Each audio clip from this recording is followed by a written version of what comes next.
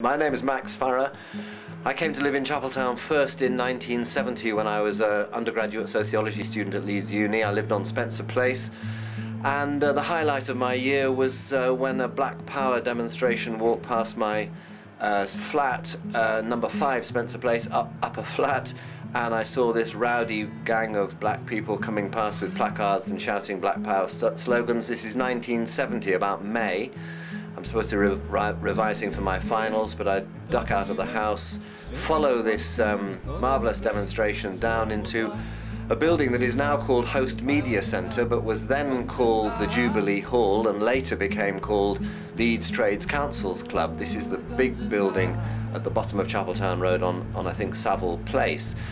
So I attended, I stood at the back, one white lad at the back of a big hall full of black people from Chapeltown and from London. I realised later, much later, that this was probably organised by the London Black Panthers, who I'd heard of and never actually met in the flesh.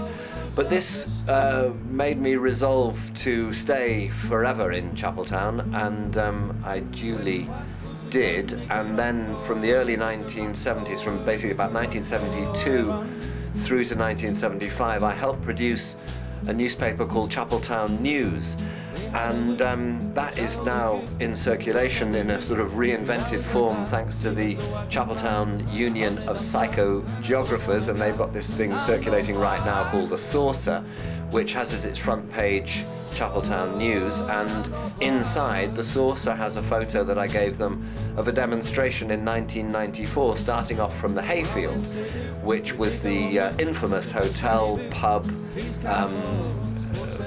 place that a lot of people thought was a place of ill repute, but actually was a perfectly fine place to go as long as you weren't class or race prejudiced. It was a perfectly nice place to go, play dominoes and meet your friends and so on. And the 1994 demonstration was actually the last of the demonstrations that in the early 70s were a sort of regular feature of Chapeltown's history.